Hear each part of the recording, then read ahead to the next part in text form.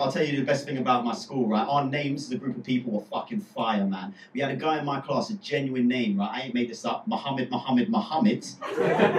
That's not a real name, cuz. Come on.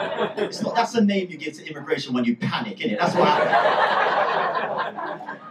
So we had man like Muhammad Cube, right? That was a bad boy name. Well done, maths people down there. We had the next guy called Adam Shadden. That was a decent name. And then the best name in the whole school, without a doubt, Ali Akbar. That was the best name. It's a wicked name. It sounds like a garage remix to an old school tune. I like. Do you know what I mean? With a little bit of luck, we can make it through the night. Ali Akbar say, Ali Akbar say, Ali Akbar.